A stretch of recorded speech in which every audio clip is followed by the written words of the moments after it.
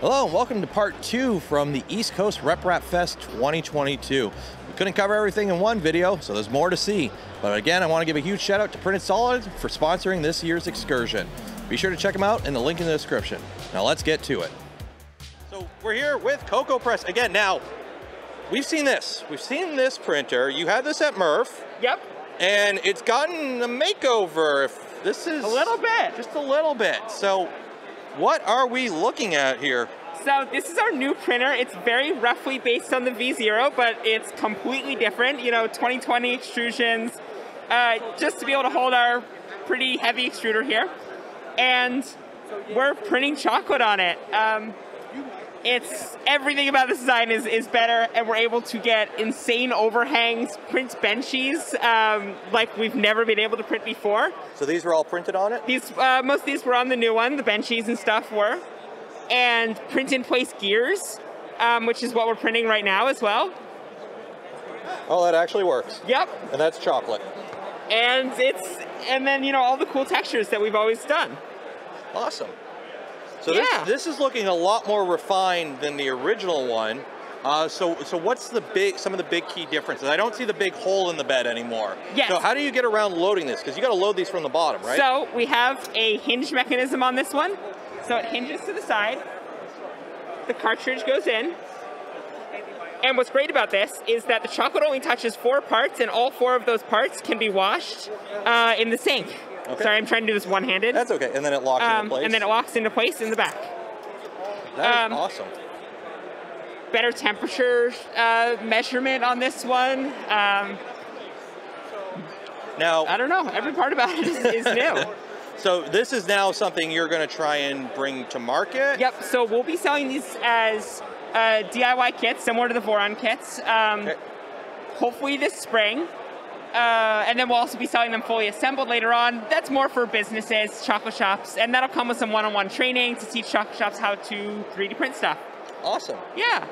So that's looking shiny. And back here, is this revision 1 of the chocolate? This is the original printer. Some of this was redone a few years later, but with some hand-soldered circuits that I made. I used to do crazy stuff to try to print with pneumatics. Cooling, 6 Peltiers on the side with air tubes. So the CocoaPress has had a bit of a glow up over the years. This is version 8. The new one is the 8th chocolate printer that I've built here. Awesome. Yeah. I honestly can't wait to build one. My wife would thoroughly enjoy that. So. And it's just some fun things about it. There's some simplifications from the Vzero. You know, we don't use a heated bed, and so we're able to basically screw right into the bed here because we won't melt. And so there's fun things like that on this printer. And it does have bed leveling too. It does have bed leveling. Awesome. And so yeah, we're aiming for a $14.99 price for the kit. We'll see how it comes out in the spring. And that includes all the custom chocolate extrusion components as well. Yep. Okay. Yep. That'll be for the entire thing. Awesome. Yeah. Can't wait. Thank you. Thank you. So we are at Railcore Labs, and this is a Railcore Mini, but compared to the stock one, this is a little ballin'. So what have you done to this thing? All right, so I guess I started this crazy project like right when they released it, which is probably about 8 months ago. So I'm the first community member to build one of the Railcore Minis, and I kind of took it in a different direction. I really wanted this to be like a long-term experimental platform for me, where I wasn't limited and I could, you know, just make fast changes. If I wanted to go to NEMA 23s or servos, or you know, I'm going to put encoders on this as, when I get back from ERRF. And so I've got 3 different power supplies on the back, you know, to kind of start things off. I wanted to go all DIN rail, which again, you know, allows me to kind of switch things out very quickly. Yeah, I love DIN rail. So I've got, you know, 480 watts of 24 volts, same with 48 volts, and then I've got 120 watts for 12 volts. And the reason I've got the 12 volts on here is I've got a custom loop, and that's for cooling the hot end. So I'm running a Slice Magnum Plus liquid, and that gets me, you know, between 70 and 100 cubic millimeters per second of flow. Then of course, if you're running that, you got to cool it. So I've got a temporary solution that I've designed for ERRF but eventually I'm going to have 3 of these Delta 3-phase fans inside of the build volume. It'll be fully enclosed. Okay, so you are doing curtain air cooling. Exactly. And so this is, I've got a sheet here, and eventually I'm going to have a duct that wraps around on all 3 sides, so I can get, you know, good overhangs.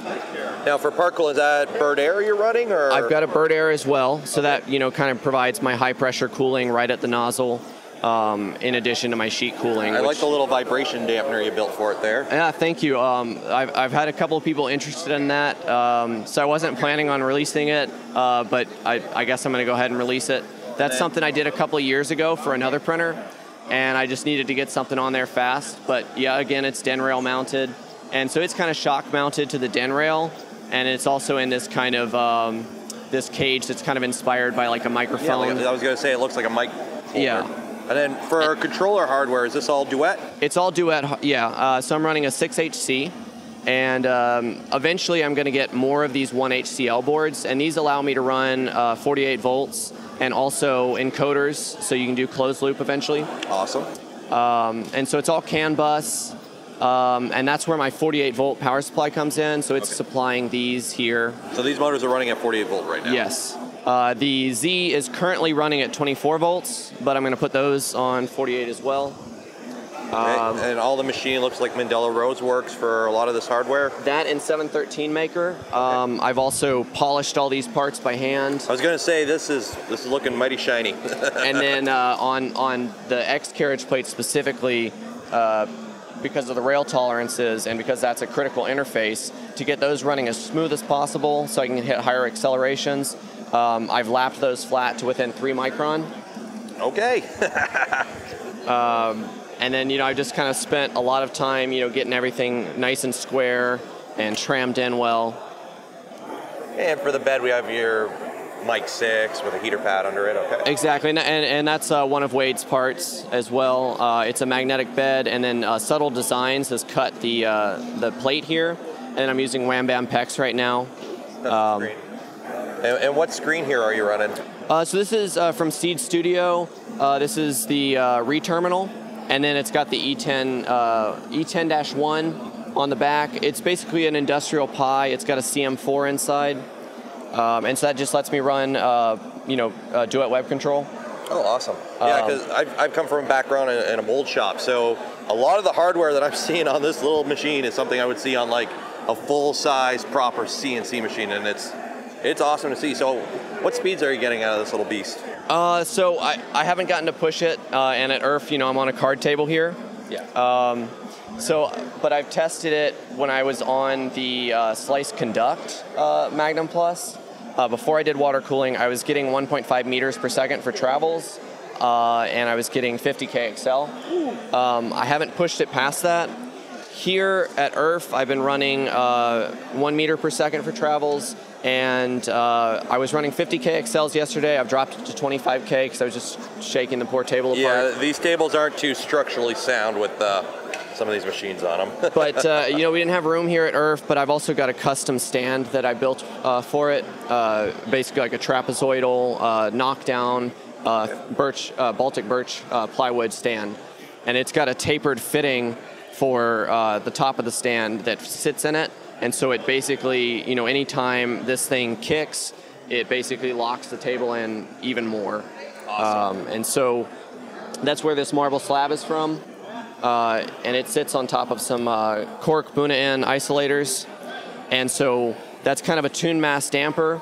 So that allows it to dissipate a lot of the energy from, you know, stopping really fast or changing directions. Yeah, this seems like a very well thought out, absolutely overkill, and I love it machine. Yes, so that was pretty much the concept. Actually, another cool feature on here, this is from 713 Maker as well. He's got these lead screw couplers. It's basically like a kinematic mount. Yeah, I was gonna say that's kinematic. And so if you've got any wobble, or in my case, you know, I had changed out the lead screws right before ERRF because this one was kind of wobbling a little bit.